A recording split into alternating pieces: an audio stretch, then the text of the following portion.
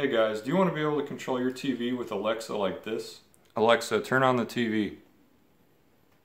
Okay.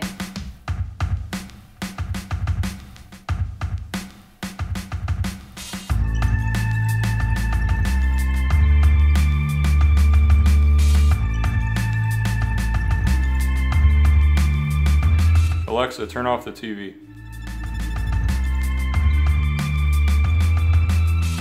Okay. Stay tuned to find out how.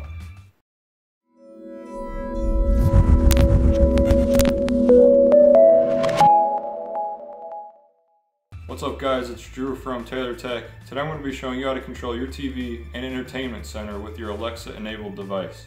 Whether that be an Echo Dot, or any of those other Alexa enabled devices out there. The secret sauce here is this guy, the Logitech Harmony Hub. This thing is a giant IR blaster, the same as what's on the end of a standard remote control. The difference here is that it can store up to 8 different devices and run activities grouping these devices together.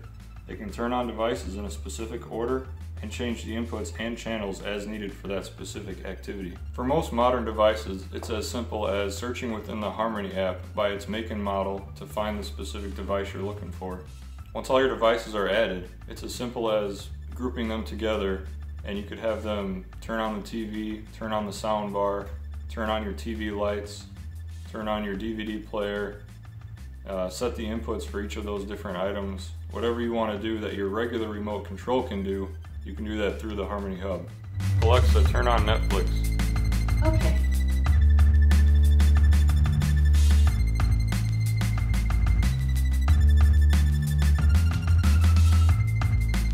Alexa, turn on the Xbox.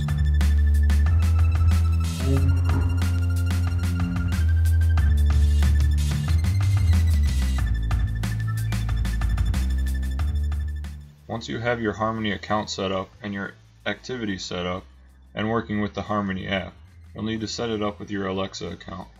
Navigate to the Skills section in the Alexa app and search for Harmony.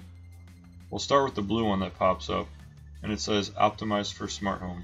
This one allows you to run your activities without having to add the word Harmony as an invocation word.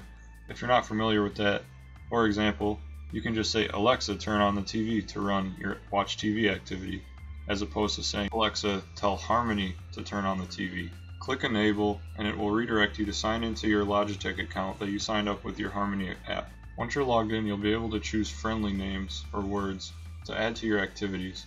This part is cool because you can add things like the TV or movie instead of having to say the exact term as the actual activity. Click Next and then you can add some favorite channel names also. It's the same idea. Instead of having to give the exact channel definition, you can put your own friendly name in there. And once you're done with that, you'll need to discover devices under the Smart Apps section. It should automatically take you there, but if not, it's under Smart Home and Discover Devices. Alright, after that's done, go ahead and go back to the other Harmony skill and enable that one. You'll need to sign in just like before and pick the same friendly words and continue. Now this other red Harmony skill is essentially the same thing with a few added benefits. It allows you to actually play, pause, turn the volume up, turn the volume down, and things like that. There's more detail within the actual app. The only downside to it is that you have to say Alexa, tell Harmony to play, Alexa, tell Harmony to pause, and so on. I'm not sure if you have to discover devices after this step, but I would recommend going into the Smart Home section and discovering the devices again just to be sure. If you were wondering about those TV LEDs back there, they're just regular LED strip lights that's controlled by one of these.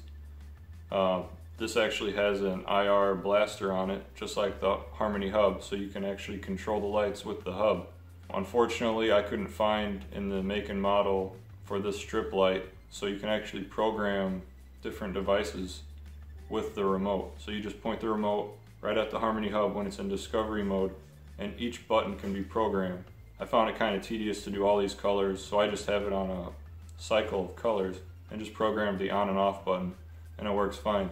You could go in and program all these buttons and have them turn on different colors with different channels or inputs or whatever you would like to do.